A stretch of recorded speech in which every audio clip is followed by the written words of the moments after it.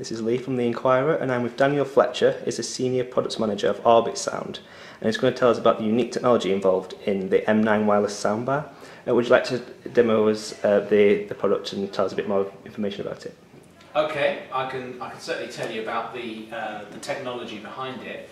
What we have here is a compact soundbar. We also do a longer version, but the technology in the two is the same.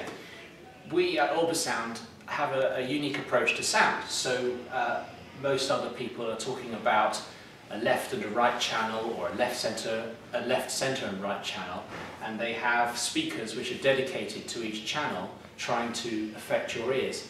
And the problem with that system is that you have to be sitting in a certain place in the room to get the benefit, to get what we call the sound field or the soundscape. We've at Orbitsound have turned it all on its head in a way. What we've done is we derive a mono signal, which is very simple and straightforward, and that comes from the front of the soundbar. And then apart from that, what we do is we create a spatial signal.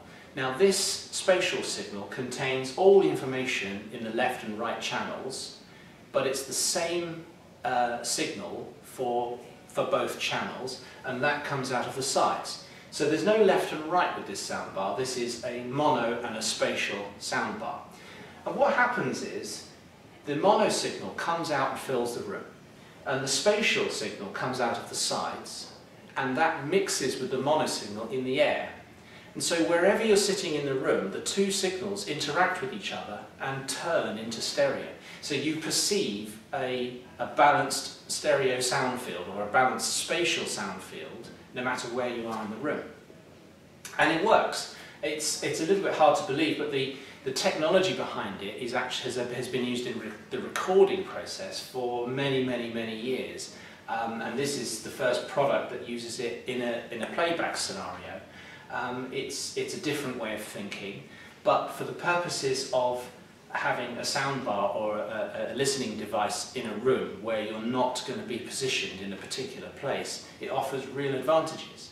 And the other big advantage is that we're able to create a very wide sound from a product that's very small. Normally we're used to seeing products that are very long and have a big distance between the speakers.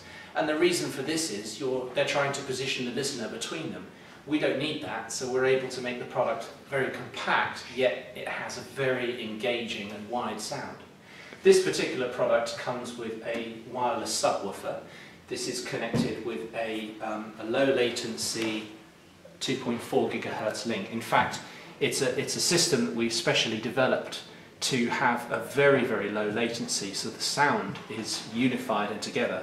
And this can go anywhere within 8 meters of the soundbar. We'd recommend it's within a couple of meters because that sounds best. But it's wireless for convenience. The soundbar itself has Bluetooth input. It also has an optical input, which is the one we recommend for use with TV. And it also has 2 analog inputs which mix, so that's listed as aux there. We have this control panel, and it comes with a remote control that supports Bluetooth playback control.